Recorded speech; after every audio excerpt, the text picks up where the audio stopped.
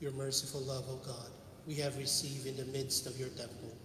Your praise, O God, like your name, reaches the ends of the earth. Your right hand is filled with saving justice. In the name of the Father, and of the Son, and of the Holy Spirit. Amen. The Lord be with you. My dear brothers and sisters, let us acknowledge our sins and so prepare ourselves to celebrate the sacred mysteries.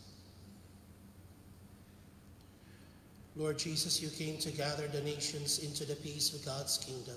Lord, have mercy. Lord, have mercy. Lord Jesus, you come in word and sacrament to strengthen us in holiness. Christ, have mercy. Christ, have mercy. Lord Jesus, you will come in glory with salvation for your people. Lord, have mercy. Lord, have mercy. May Almighty God have mercy on us, forgive us our sins, and bring us to everlasting life. Amen. Glory to God in the highest, and on earth peace to people of good will. We praise you, we bless you, we adore you, we glorify you. We give you thanks for your great glory. Lord God, heavenly King, O God, almighty Father, Lord Jesus Christ, only begotten Son, Lord God, Lamb of God, Son of the Father, you take away the sins of the world, have mercy on us. You take away the sins of the world, receive our prayer. You are seated at the right hand of the Father. Have mercy on us. For you alone are the Holy One. You alone are the Lord. You alone are the Most High, Jesus Christ, with the Holy Spirit, in the glory of God the Father. Amen. Let us pray. Almighty ever-living God, we humbly implore your majesty that just as your only begotten Son was presented on this day in the temple in the substance of our flesh, so by your grace we may be presented to you with minds made pure. Through our Lord Jesus Christ, your Son, who lives and reigns with you in the unity of the Holy Spirit, God forever and ever.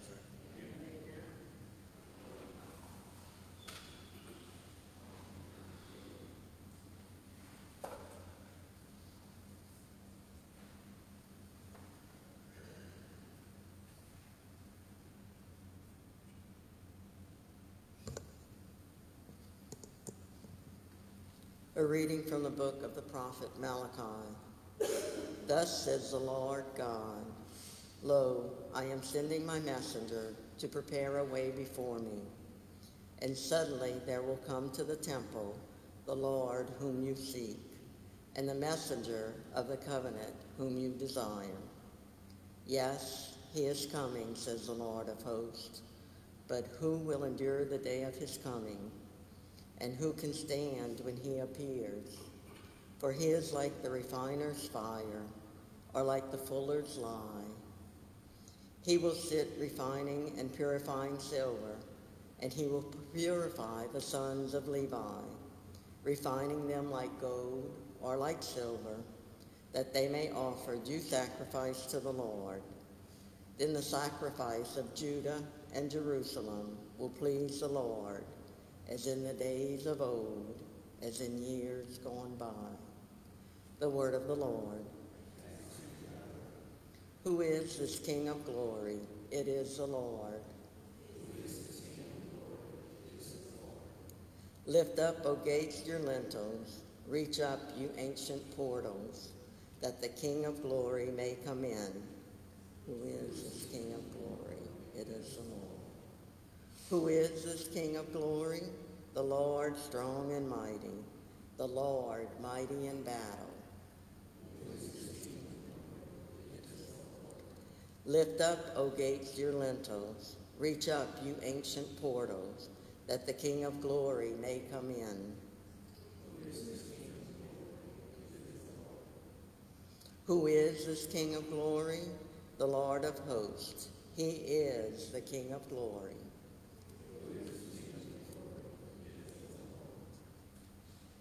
A reading from the letter to the Hebrews.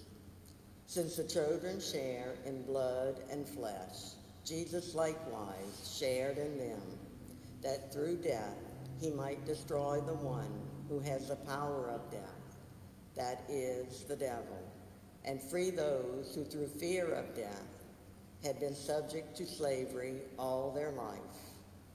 Surely he did not help angels, but rather the descendants of Abraham.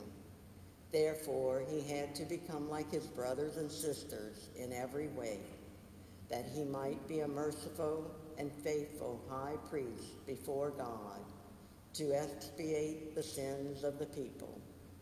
Because he himself was tested through what he suffered, he is able to help those who are being tested. The word of the Lord.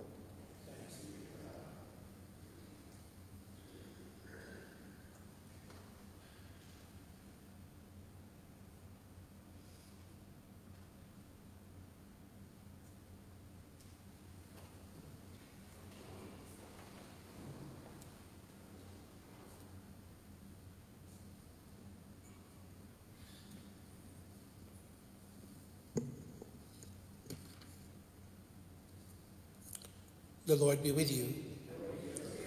A reading from the Holy Gospel according to Luke. When the days were completed for their purification, according to the law of Moses, Mary and Joseph took Jesus up to Jerusalem to present him to the Lord, just as it is written in the law of the Lord. Every male that opens the womb shall be consecrated to the Lord, and to offer the sacrifice of a pair of turtle doves or 2 young pigeons, in accordance with the dictate in the law of the Lord. Now there was a man in Jerusalem whose name was Simeon. This man was righteous and devout, awaiting the consolation of Israel, and the Holy Spirit was upon him. It had been revealed to him by the Holy Spirit that he should not see death before he had seen the Christ of the Lord. He came in the Spirit into the temple. And when the parents brought in the child Jesus to perform the custom of the law in regard to him, he took him into his arms and blessed God, saying, Now, Master, you may let your servant go in peace according to your word, for my eyes have seen your salvation, which you prepared in the sight of all the peoples, a light for revelation to the Gentiles and glory for your people, Israel. The Gospel of the Lord.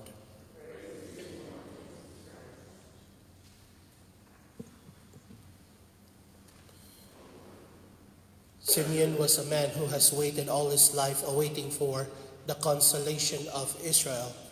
It seems like that's something that we can probably relate to most recently, especially yesterday, with the announcement of our new bishop, Bishop Mario D'Arcenval.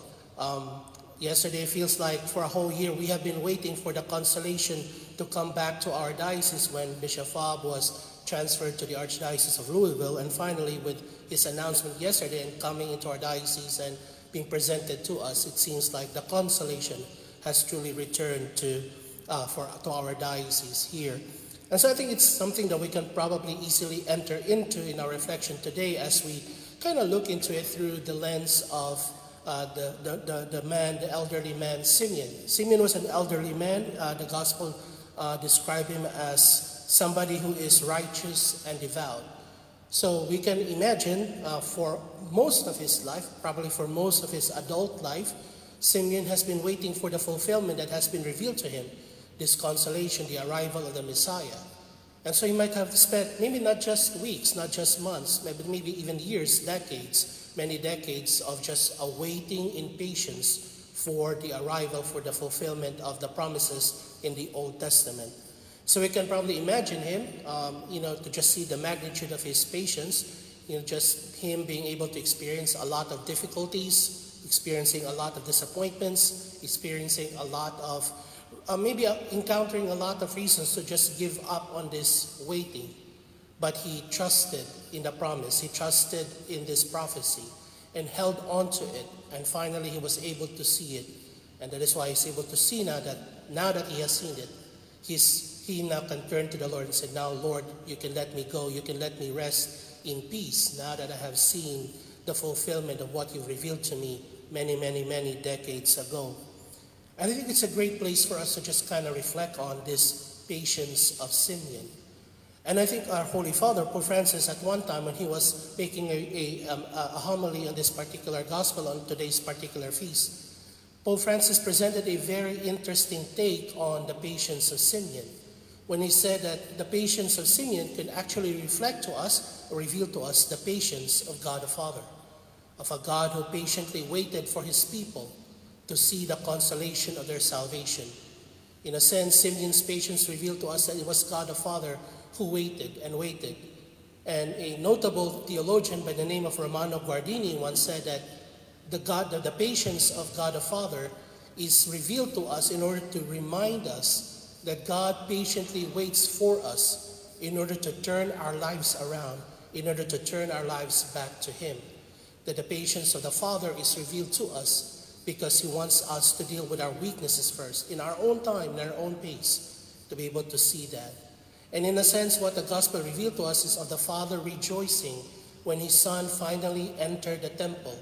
Because in a way, through the Son's entrance into the temple, the Son is bringing all of the people back into the temple, back into that relationship, that place of worship with the Lord. And I think that that's a great place for us to just reflect upon our own lives today as well, to just kind of look into how God is patient with us, waiting for us to turn our lives back to him. And so let's sit with that image today. Let's sit with that patience of Simeon as it is reflected in our lives today, of how God has been patient to us, and maybe to continue to see through our Lord Jesus in the Eucharist how he desires to bring us back into the temple. And that should give us hope today that when we do turn to him, he will reveal to us the joy of returning back to him, and we live in that joy and rejoice with him as well.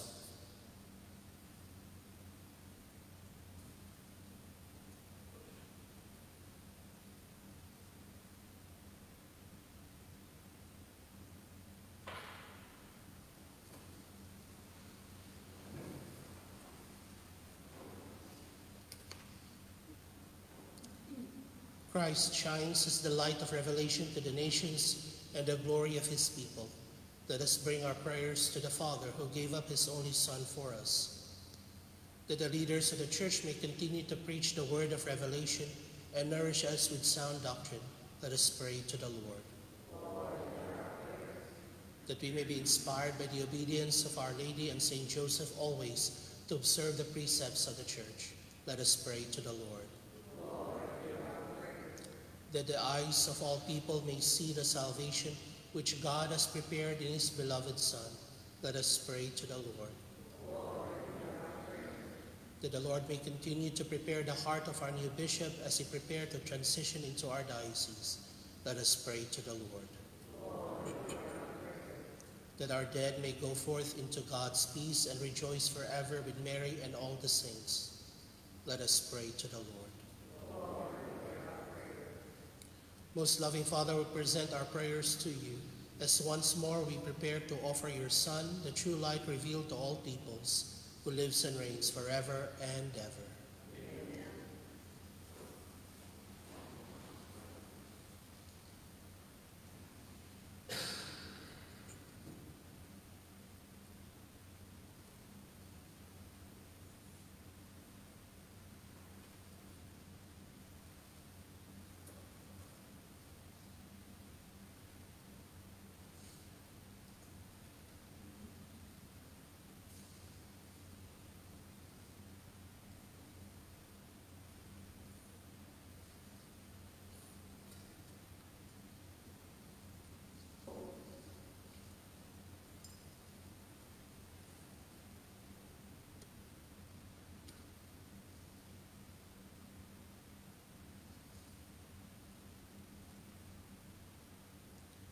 Blessed are you, Lord God of all creation, for through your goodness we have received the bread we offer you, fruit of the earth and work of human hands, to become for us the bread of life.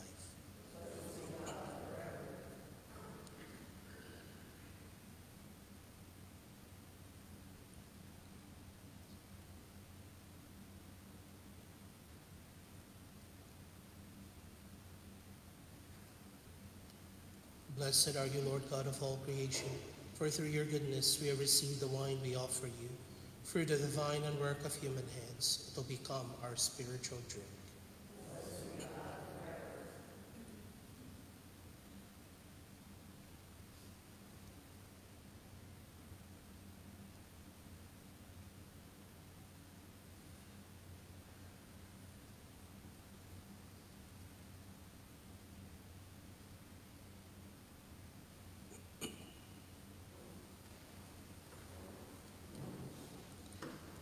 Pray, brothers and sisters, that my sacrifice and yours may be acceptable to God, the Almighty Father.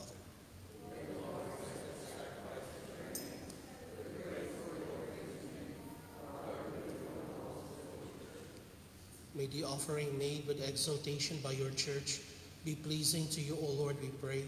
For you will that your only begotten Son be offered to you for the life of the world as the Lamb without blemish, who lives and reigns forever and ever.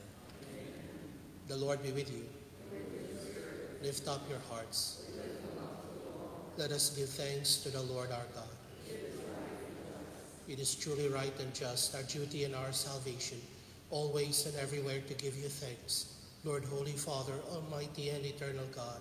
For your co-eternal Son was presented on this day in the temple and revealed by the Spirit as the glory of Israel and light of the nations.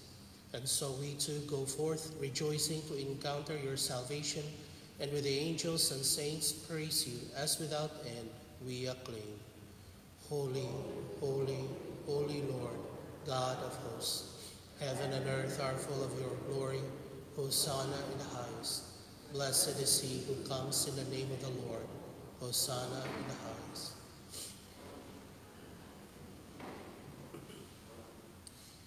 You are indeed holy, O Lord, the fount of all holiness. Make holy, therefore, these gifts, we pray, by sending down your Spirit upon them like the dewfall, so that they may become for us the body and blood of our Lord Jesus Christ.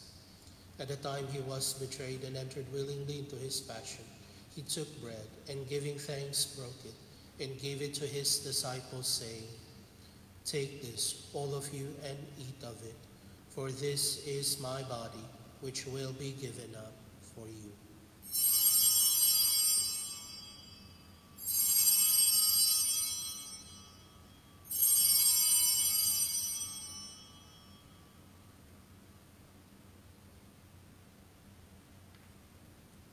In a similar way, when supper was ended, he took the chalice, and once more giving thanks, he gave it to his disciples, saying, "Take this, all of you, and drink from it. For this is the chalice of my blood, the blood of the new and eternal covenant, which will be poured out for you and for many, for the forgiveness of sins. Do this in memory of me."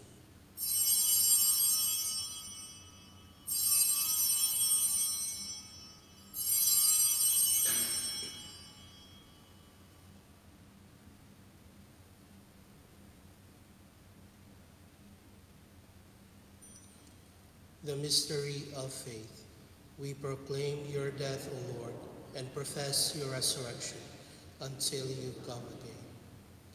Therefore, as we celebrate the memorial of his death and resurrection, we offer you, Lord, the bread of life and the chalice of salvation, giving thanks that you have held us worthy to be in your presence and minister to you. Humbly we pray that, partaking of the body and blood of Christ, we may be gathered into one by the Holy Spirit. Remember, Lord, your church spread throughout the world, and bring her to the fullness of charity, together with Francis our Pope and Mario our Bishop and all the clergy.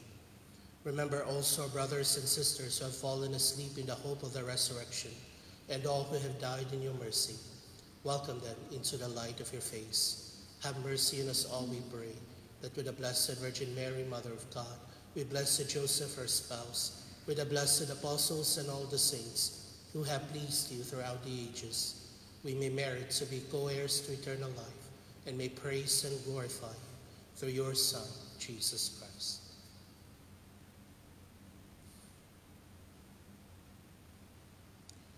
Through him, and with him, and in him, O God, Almighty Father, in the unity of the Holy Spirit, all glory and honor is yours forever and ever.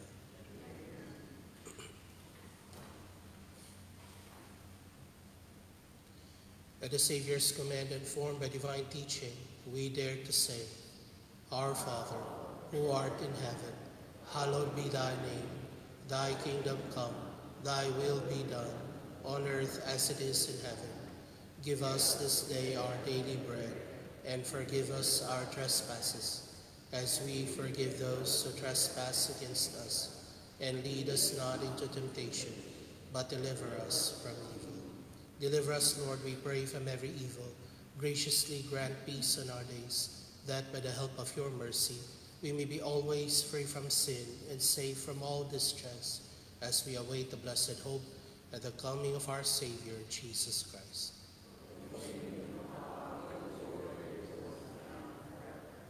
Lord Jesus Christ, who said to your apostles, "Peace I leave you, my peace I give you," look not on our sins, but on the fate of your church, and graciously grant her peace and unity in accordance with your will, who live and reign forever and ever. Amen. The peace of the Lord be with you always. Let us offer each other the sign of peace.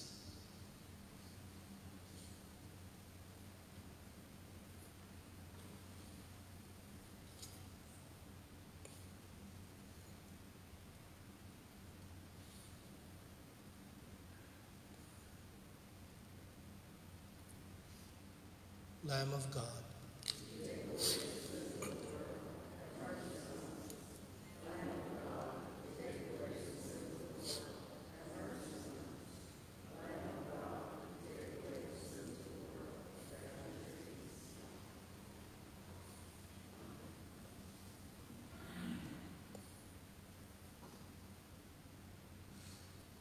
Behold the Lamb of God. Behold him who takes away the sins of the world. Blessed are those called to the supper of the Lamb.